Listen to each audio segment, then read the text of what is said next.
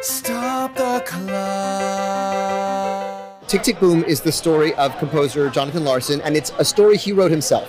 He spent his 20s writing a musical no one wanted to produce, and so he wrote a musical about how no one is producing him and what is he doing with his life. And it is a perfect snapshot of New York City in 1990 at the, as the AIDS crisis is unfolding and stealing a generation of talent.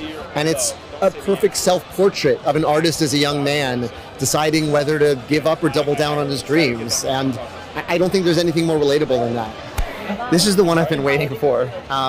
Listen, this is a New York story. It's a love letter to theater.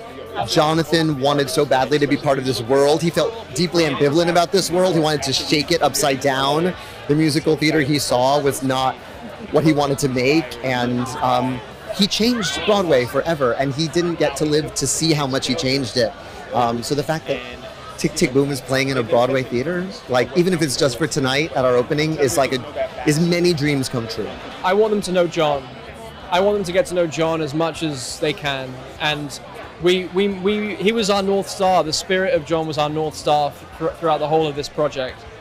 So for me, it's like I hope that he is being transmitted, his spirit, his essence, his love, his healing work, his joy, his irreverence, his humor, his foolishness, his passion, his revolutionary warrior art spirit.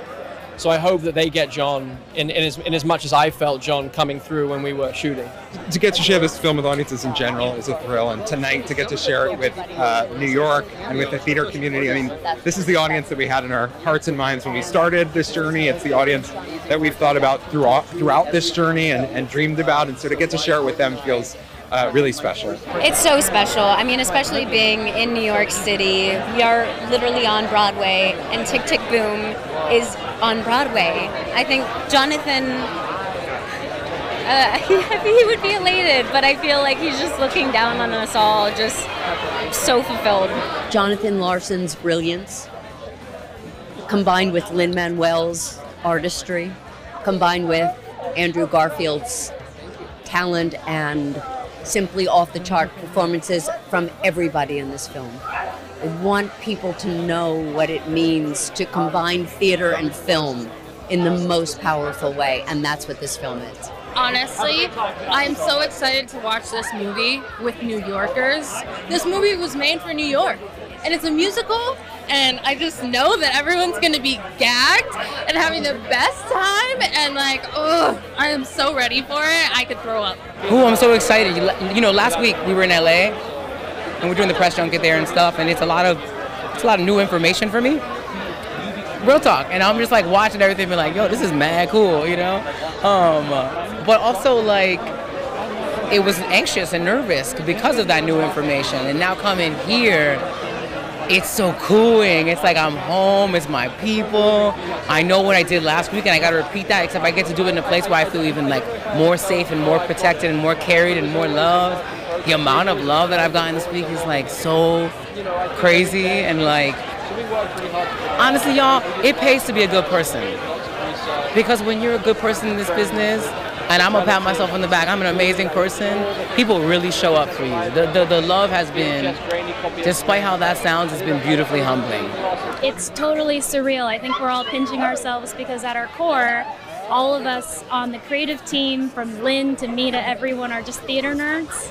And so I feel like in a way, all of our musical theater nerd dreams are coming true by finally being able to show this movie to the world. So I am the historian consultant. I was brought on board in 2017 by Lynn, and my first involvement with the movie was getting to kind of dig into Jonathan's world with Lynn and Steven Levenson. So everything from going to Jonathan Larson's apartment to kind of meeting with some of his friends and kind of creating the world around Tick, Tick, Boom that you get hints of in the original musical that he wrote, but also come from his life. So I was just kind of the history nerd girl, from talking with the creators to talking with the actors as the movie was coming along. It is like a show. I hope audiences experience the thrill of what it means to follow a dream.